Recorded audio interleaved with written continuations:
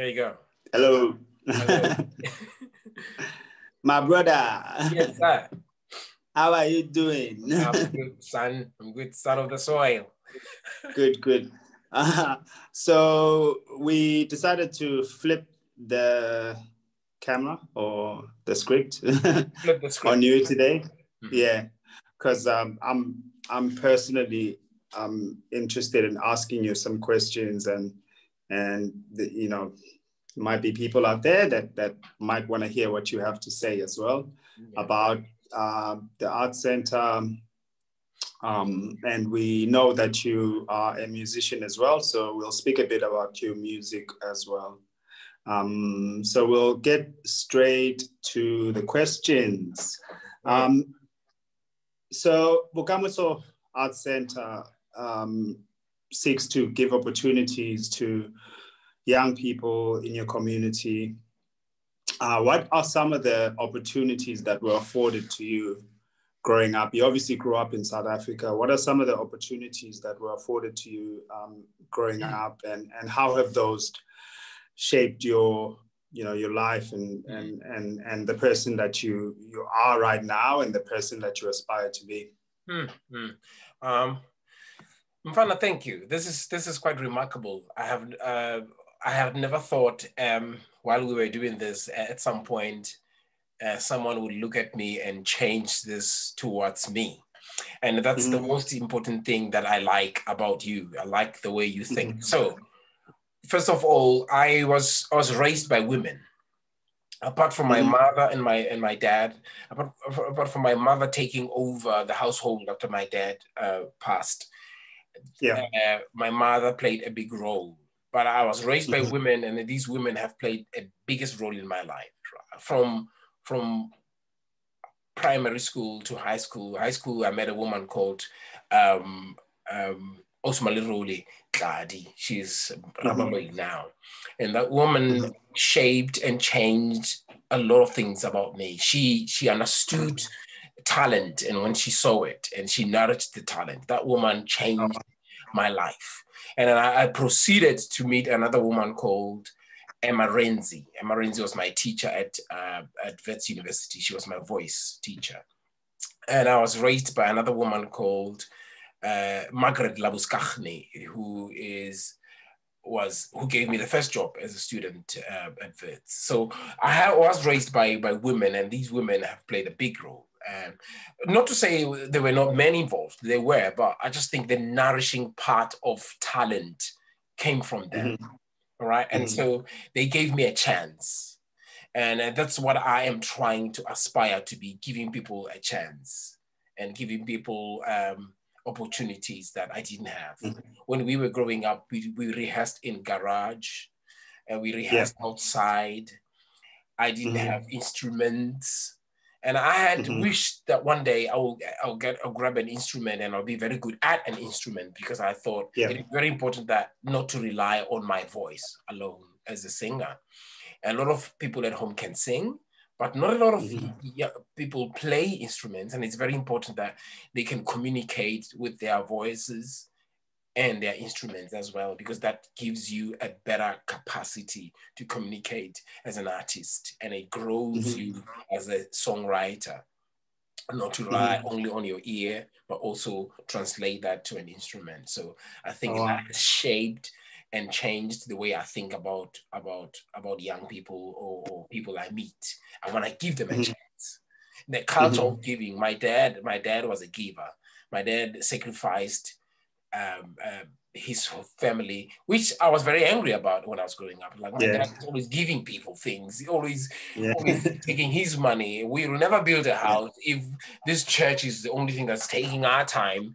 You know what I mean? I just felt like he was more of a giver, So that as well shaped the way I think about things now, and how I think about my community, Garcia.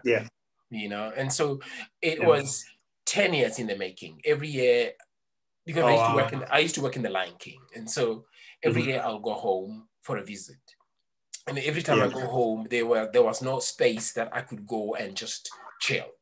just to have a coffee or have a beer, chill with artists. There was never a place like that. It was always just me being at home and just walking the streets, but there was never an art space.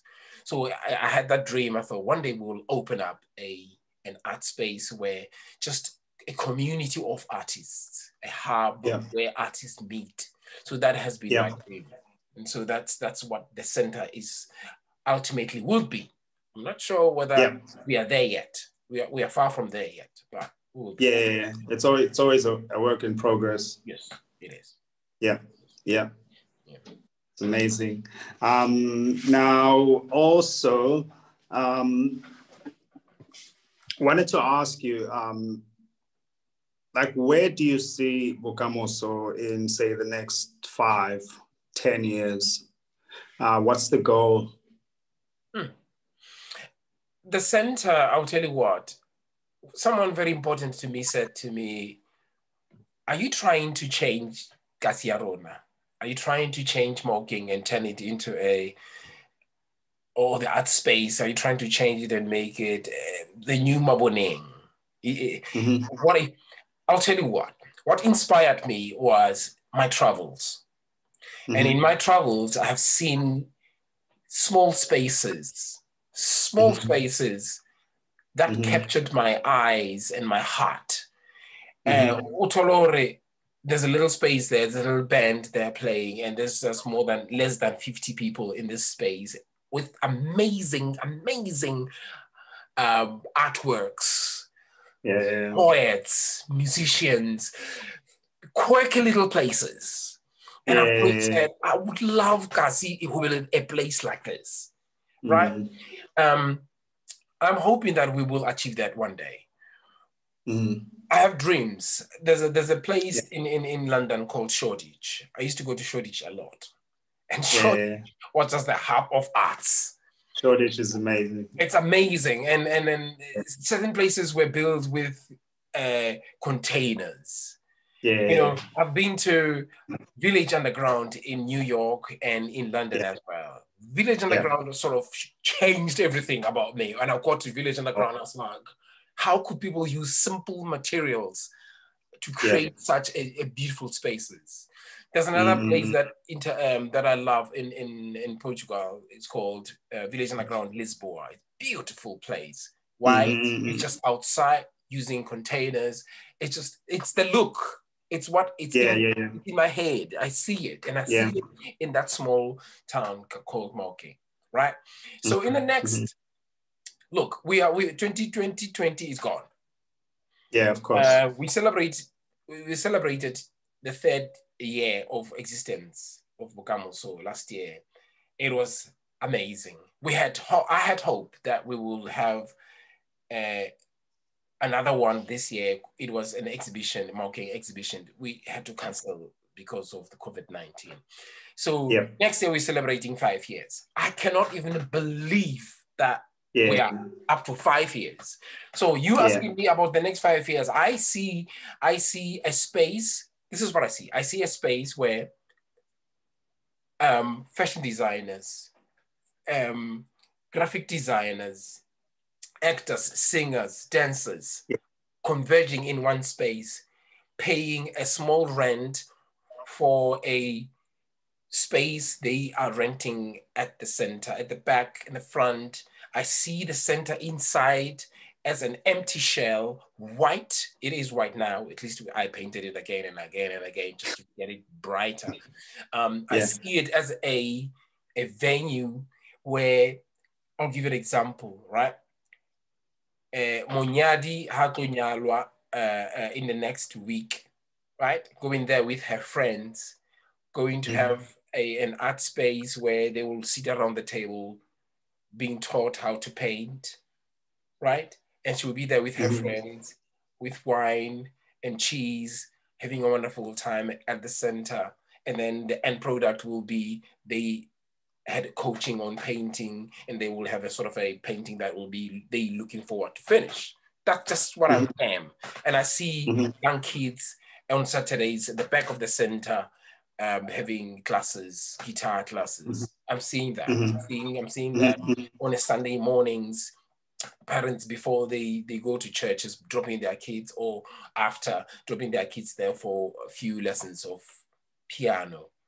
I see that happening in the next, 5 years. And I'm seeing at the same time being a space where people just go and take pictures. There will be a coffee shop, there will be a very vibrant, very colorful spaces. I'm very grateful for people like a man called Luke Jerome. Luke Jerome is one of the amazing artists in Bristol who, I see, just by me sending an email, he believed me. Just an email. I didn't even have to beg him. I didn't have to. Had you met? He believed. You'd met before? No. I know his work. He's a great artist. I know his work. And he created something called Play Me, I'm Yours. The pianos painted in different colors, splashed around Melbourne, and I saw these pianos. And I went on the line and I see this. And I was like, oh my God. And I sent him an email. He believed me, and the center, as we speak now, it's painted, and he curated that, and then he made sure that some of his artworks sponsored the center. So that's where I am. Wow! At this moment. Wow! Yeah, incredible. Yeah, just one day. Obviously, like most of the stuff would come with challenges, right? I mean, you have goals and so on. Like there's always challenges. What are some of the challenges that you face, like when it comes to attaining that goal and having the center, like how you envision it? What are some of the challenges that you face? This is very funny. I'm gonna give you the answer you gave me. Okay. If I knew this is what I wanted, and I had the best paperwork to make sure that when this starts, it is top notch. If I knew that I was going to do this and had people who are loyal, because loyalty is very important to me, because I live overseas, high, but I always come back. But I have to I have to make sure that the team that is there see the vision I have. Yeah. And if the team that is there think about their stomach, not the vision we have, then I feel like they are not translating what I wanted or what is the vision of our organization. I may be the founder of the organization, but you have to pass on the baton and say, yeah, of course, do it. You have to trust in people. I have to let go of myself and trust in people. But at the same time, if you let go and trust in people and people don't follow the vision, the idea, you get you get disillusioned and you're like, oh, disheartened. You're like sitting there going, but that's not what we want. Because we have a constitution. And in that constitution, when I read it, every time when I read it, I'm like, this is what we are about. This is the visions, these are the goals. This is what I'm trying to translate all the time. Yeah. So had I known, I would have, done it differently. And again, staying out of debt. I used a lot of my money. A lot. And I say mine, it's not just mine alone, it's my family's money. The reason why I felt like you gotta do it. You gotta trust yourself. You gotta trust that it's gonna work. So using my money to try something that is for the community. Remember, this is not a business for me to gain out of. Yeah. This is the business I gain by seeing it thrive for me. Yeah, of course. It makes me happy to say, okay, this is gonna happen. Right. So at the same time, I was naive. I was very naive. I was an artist full of ideas, beautiful ideas and great ideas. It's going to happen. I know it's going to happen. And I got home, bambriga, big time. Bambriga at government level, bambriga at access to information, applying for information. Everything is very, very slow. And I came with a speed I came with a speed, get to London, and I'm going to do this, it's going to happen. Everybody, I believed in myself. And of course. Bambrik. And I realized that there's a lot of bureaucracy nonsense that I don't like. And those are the challenges, bureaucracy. You want to do something, you write it on paper, you give it to someone, you're expecting an answer. A month later, nothing.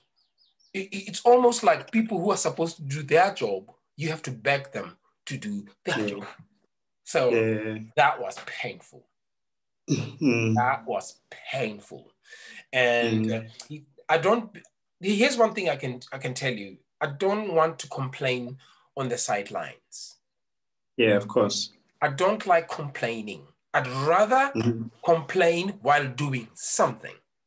Yeah, of course. There are no art centers. There was no music and arts in schools. Let me do something. Let me try and create something. I said to you, the government can do what it can, but government can't help every single person. It can't happen. So while the government is doing what it can, let me try and do what I can in order to get our country forward. I said this already. So it is up to us as civil society. It's up to us to try and help our country go forward. You and I are the defenders of our country. You can walk around and people can say something horrible about a country. Your job of what you feel is like, I cannot defend my country because I know where the values of our country are from. Do you know what I mean? And the values that you grew up with from your parents. So that's your job. You have that responsibility. We can get all the jobs we want overseas and all that overseas nonsense. But the point is, wherever you are the face of it. Yeah, of course. You wanna defend it. So there were a lot of challenges, but I'm rising above that by saying it will happen. Never. So again, you spoke about it. It's funny because when you speak about like you came with so much speed and so on, like I've always admired like your passion. Like I think physically, like you're quite animated, and that's probably where your theater background comes from again, right? Like, but your energy, dude, like your energy, like is so like infectious, you know. Like how do you? And I mean, I'm sure there's times when it's like, oh, why am I doing this? Or maybe I should give up. How do you like keep going? Like when you face like some of these challenges, how do you keep going? There's a lady, she's a managing director of Bokamoso Art Center. She, one day I called her. I was down and here's one thing, I talk. Like you said, I'm very animated. I talk. I don't show, there's this moment sometimes where I can say something and I feel like I've hurt someone or I hurt someone's feelings. But there's one thing I'm glad about. I said it. I said it. It did process first before I say it. And if I felt like I was speaking my mind, I said it. And so I said to her, I'm a bit down. This center thing, it's not working. Center thing, it's not working. And I had thought, because remember, the building is mine. I own the building. The center operates in the building. So I thought maybe I should sell this building because it's now giving me more problems. Because now I still have to maintain the building. I still have to pay for its electricity. I have to pay for it. So the organization can exist. She said, no. Straight up, she said, no. You are so good at what you do. If you give up now, then you're sending a bad message to yourself. You're sending a bad vibe to yourself and you're going to carry it with you. Don't sell it. Add it. You are good at it. You just have to rise. You are good at what you're doing. And those are the people like that. People who just are not scared to tell me, no, do it, bro. you can do it, right? So there's a lot of times where I felt like, here's one thing I do. If something doesn't work, I change, I adapt. Yeah. Yeah. I'm a traditional guy. I still write music by using a pen and paper, but the world has changed. People use autotune now, and I don't like autotune. But there are things that you like, oh, but it works in today's time. Yeah. Yeah. So you can adapt and change. So the center, I had to rewrite our vision, our mission statement. I had to rewrite it many times because I was rewriting it by moving with the times. So where I was 2016 compared to where I am now, it means I have evolved. And I've realized that certain things don't work. And I've understood the elements, the dynamics. It's a kasi life. It's about survival. Yeah. It's about boroto on the table. If I want people to do certain things for free, if I want people to take their time and spend their time trying to figure out what I'm trying to figure out, I forgot about something. Boroto. There's no bread on the table. And I want you to come here all the time and work this thing out when there's no bread. How does that work? So I've felt like people have betrayed me at in some instances. They didn't. They were thinking about their stomach. Brought. So they will ditch me and find ways of the way they can survive. And I should not blame them. I should not be angry at that. It's just what is called change. And it's what is called survival. Batu needs to survive. One of my friends at Lion King used to say, it's more important than Zuma wenzani. People don't care. Or Ramaphosa is doing. People don't care about that. People care about the bread on the table. At the end of the day, Ramaphosa is far away from them. So there's been times in front of, and I'm a crier. I cry a lot. And I get up. I cry then. And once I cry about it, I get over it and say, okay, what's next? What am I gonna do? Yeah. And I am lucky. I'm very lucky to have friends all over the world. So if I call someone in New York, Vos, and say Vos, and found out Vos is in the same wavelength as me, he lifts me up. Yeah. Or someone do in Germany. I like that because that gives me to breathe. Because if you're surrounded by people who are putting your energy down, try and get out of there and find people who will lift you up. Because to get out of that space of bad energy. Yeah. Actually, I admire, and I mean, I know I called it animated, but you know, like, and now you just said that you'll just cry, like, but I admire that also about you because it's it takes someone quite courageous to admit that they do that, and especially now where we're all trying to be like all tough and we like these personas that don't have feelings or don't express feelings, and we think that there's strength in that when maybe there isn't, and I admire that about you, the ability to express like how you feel. That's beautiful.